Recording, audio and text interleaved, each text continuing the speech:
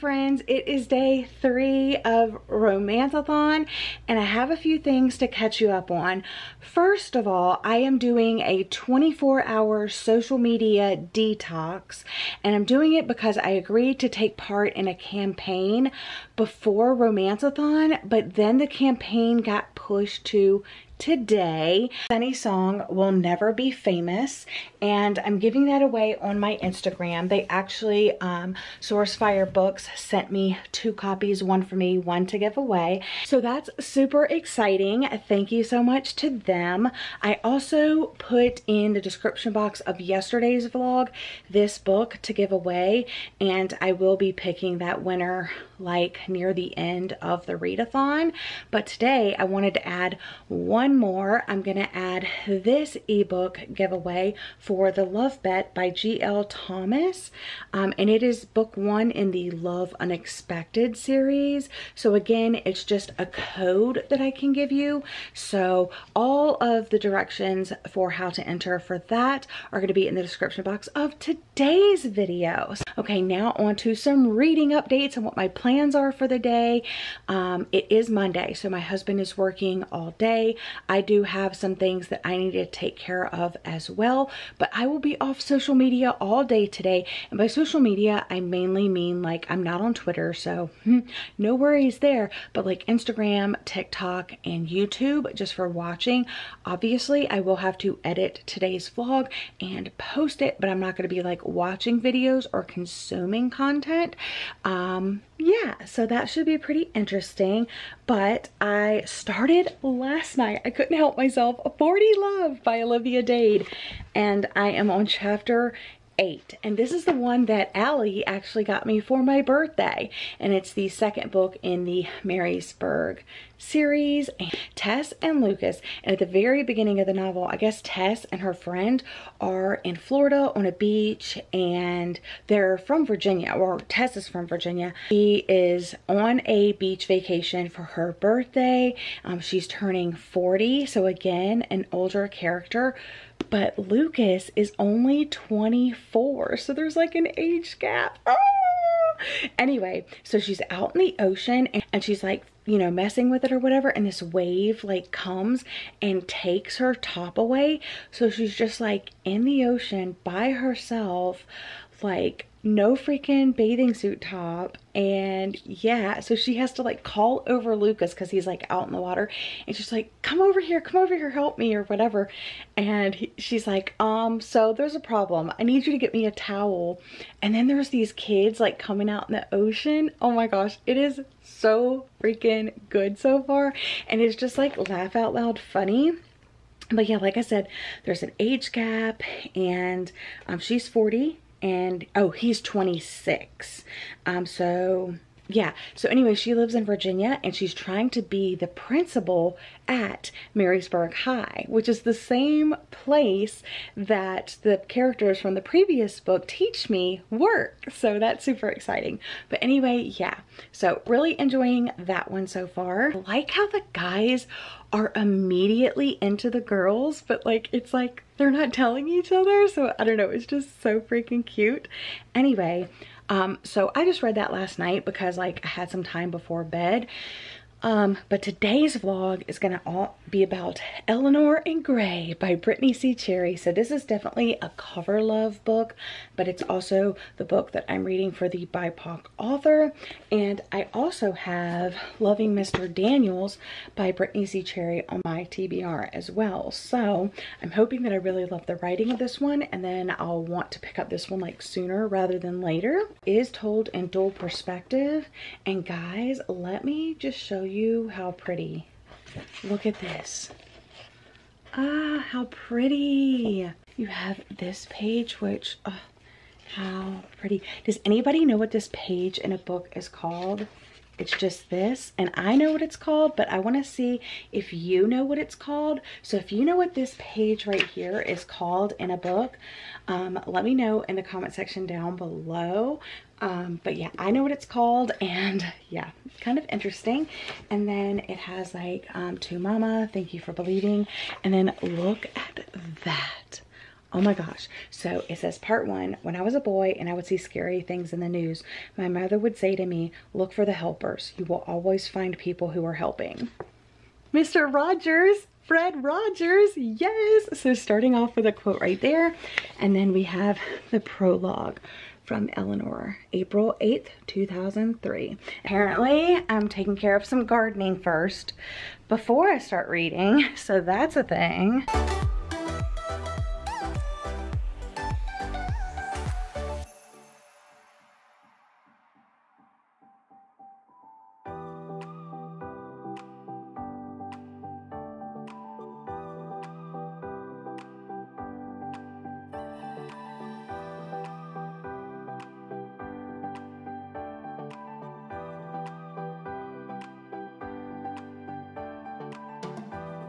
I also cut my lettuce because it was growing like this. Does anybody need some green onions? All right. Daniel is on a meeting call with his team, and I'm gonna sit out here and start Eleanor Grey. I cut up all the green onions and put those in the freezer, and I got the lettuce and washed it and dried it, and now that is in the fridge. Cleaned up the kitchen, did some dishes, finished my coffee, and now it's time to read.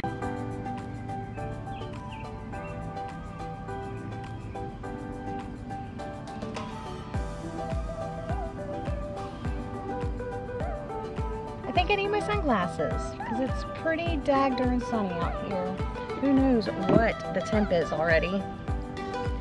Let's see, temperature 79, feels like 84, 72% humidity. I don't know if you can see that.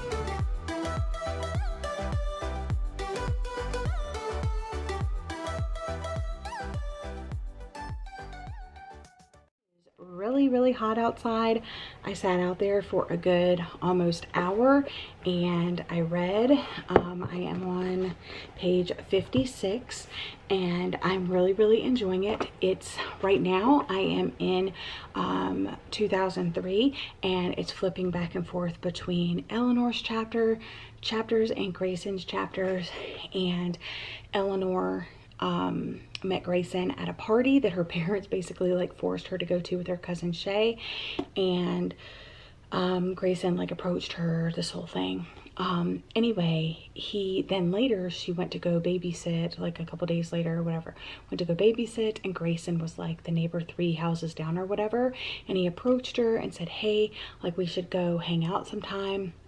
And yeah, so they've been hanging out, and since her mom has cancer, obviously that's like a really sad thing, and Grayson kind of understands that because his grandfather passed away from cancer, and him and his grandfather used to be very close.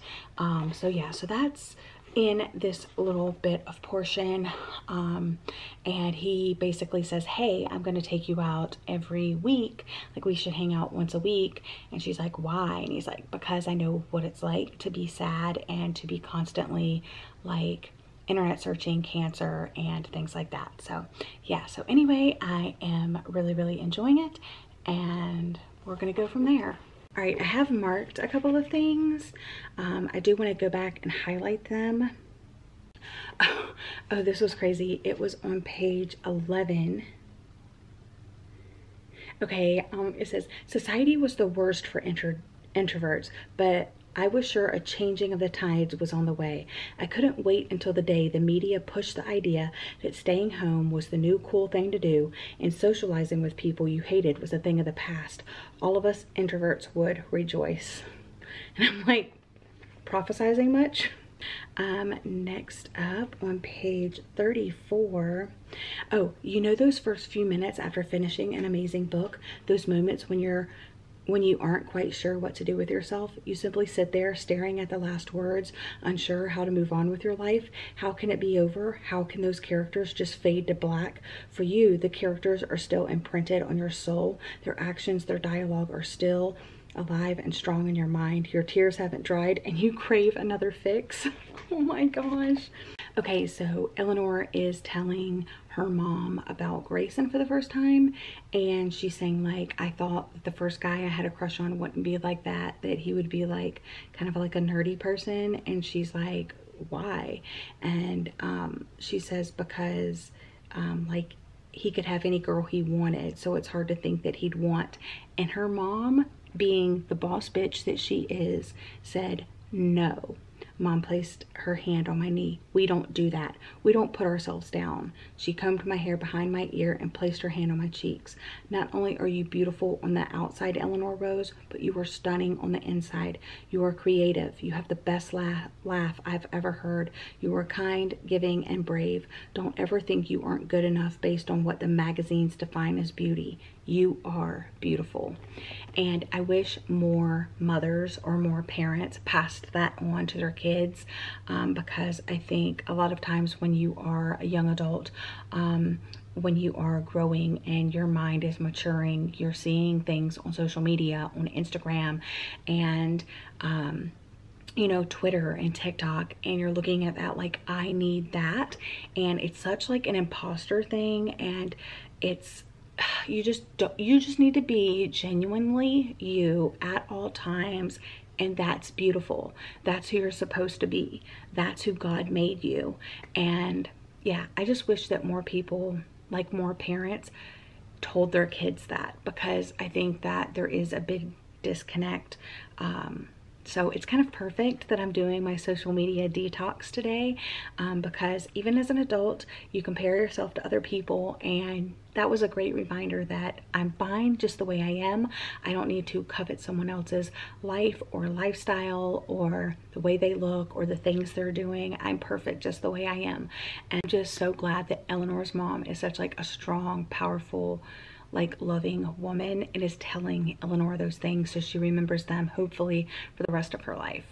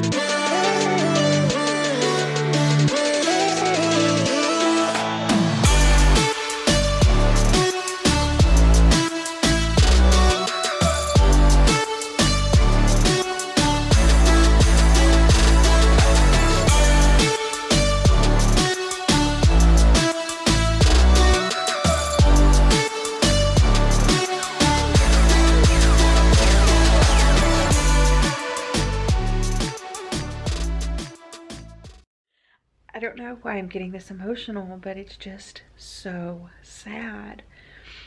You know, Eleanor's mom, I can't even talk right now. Eleanor's mom has cancer, and just seeing her slowly decline, and then things happen, and I don't know, it's a lot. It's a lot. Yeah, I just, this book is gonna rip out my heart and hopefully put it back together, because I don't know, anytime I read about like parents dealing with hard things or dying or things like that, it just crushes my soul. So obviously there's a huge trigger warning for cancer and death of a parent. But I will have more trigger warnings that I can think about down in the description box of this video, because if you're dealing with a family member that has cancer, and this could be very triggering. It's so well done though. Like, everything about this book is perfection. I'm already gonna say, like, it's a 5 stars. I just moved on to chapter 16, page 94, and it's a 5 stars, you guys. Guys, that part was so sad. I just had to get up and like pace around to my living room a little bit and collect myself, because it was just so sad. And I can't imagine You know, I literally cannot imagine.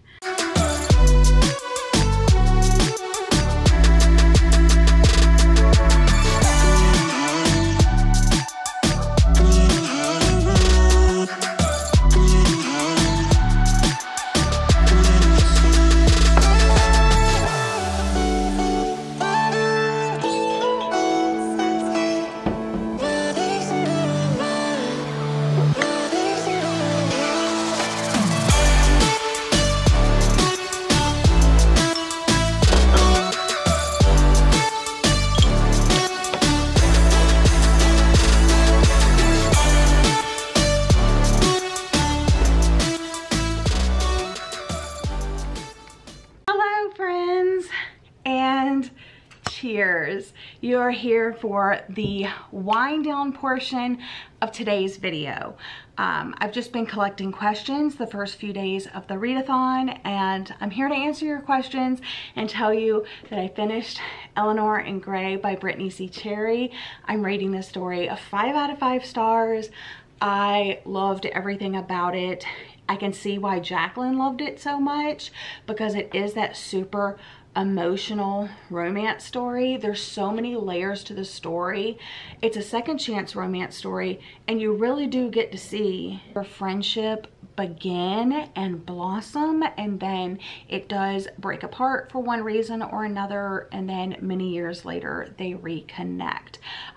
Like I said, I didn't read the full synopsis in the back, so some of the things that I read definitely surprised me, but I highly recommend this book if you like second chance romances, emotional romances. Highly recommend, but there definitely are some trigger warnings, which I will leave in the description box way at the bottom for you to check out if you need those. But yeah, highly recommend this. It's my favorite read of the readathon so far, and I don't think anything is going to beat this, to be completely honest, or at least this week. You know what I'm saying? This was just amazing. It was so good. Love the cover, love the author. Now I definitely cannot wait to read that other Brittainy C. Cherry book that I have, Loving Mr. Daniels, because I think I'm really gonna like that too, because I just really liked the writing. It was easy to fall into. It was so relatable. There were so many great quotes. Yeah, just I can't say enough about this. Definitely pick up this book, you guys. All right, now let's do the wind down portion, which is where I answer your questions. Let me try this. I've never had this wine before. It looked really good in the store, and I was like, okay.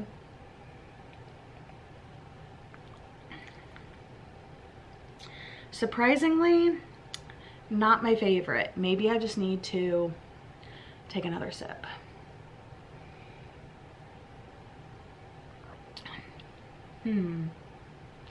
Not my favorite, but here we are anyway. Okay, so this is gonna be a little bit tough because I didn't write down the questions, and I'm off social media for 24 hours, which is crazy because I haven't done that since, I don't think it was last summer. I think it was like 2 summers ago. Anyway, okay, so the first question that I think someone asked me is, how do I choose what to read next? And I have a separated TBR shelf, so I go for books on there. I do watch BookTube. I am in the bookish community. I'm in a book club with a large community, so if I get a recommendation, I'll add it to my list, and then I'm just kind of a mood reader from there. The next question I got was, oh, if there are any booktubers that I used to watch that I no longer watch. Absolutely. I've been on BookTube for 7 years. So there's creators that have come and gone that I used to watch their content, even non-booktubers, just YouTube creators in general, that have come and gone, and I've loved my time with them, but you know, they left for whatever reason. There's also been creators that their content just completely changed and no longer fit what I was looking for. So I've stopped watching them for whatever reason. My next question was a 2-part question. It was, what other hobbies do I have outside of reading? Gardening. I love to garden. I don't do it quite as often. This year we didn't really like plant a garden per se. I just had like some, I'm a vegetarian, so I had like leftover veggies, and I just planted them in our garden, like our lettuce and our green onions, and they like grew, so I had to harvest them. We've had our strawberries for a while. We've had our raspberries for a while. But the next question was, where, like, what kind of food do I like to eat when I go out or like fast food or something like that? I don't really like fast food, to be completely honest. Every once in a while, a late night Taco Bell run is definitely necessary, and I get the cheesy bean and rice burritos.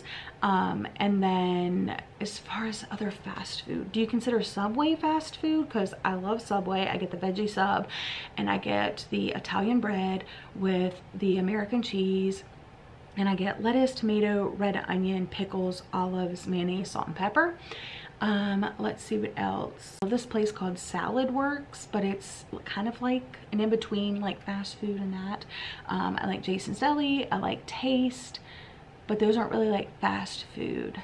Oh, I do get the occasional burger, well, Impossible Whopper from Burger King. We had it when we were traveling one time. It was like when it first came out, and I loved it, and so my husband loves burgers. And so if we don't have burgers at the house, like we'll occasionally run out and get one from Burger King, but it's like super rare because I just buy the Impossible patties from the grocery store. Well, like me and my husband does, and we just do them on a grill at home. So, but every once in a while, late night Taco Bell runs, late night Burger King. And then other than that, like I don't really like fast food. Yeah. Okay, so hopefully that answered your questions, you guys. If you had any more that I didn't see, I'll try to include them in like other videos, but I think that's really all for now. I'm gonna go. I hope you had a great day 3 of Romanceathon. It's crazy that it's already like the 3rd day, and I've read a book every single day. So this would definitely be my favorite one, then the one I read yesterday, and then the one I read the day before. So make sure you're watching all of my vlogs, but just in case, I am definitely doing a wrap up at the end of the readathon. So anyway, that's all for today. I'll see you guys tomorrow.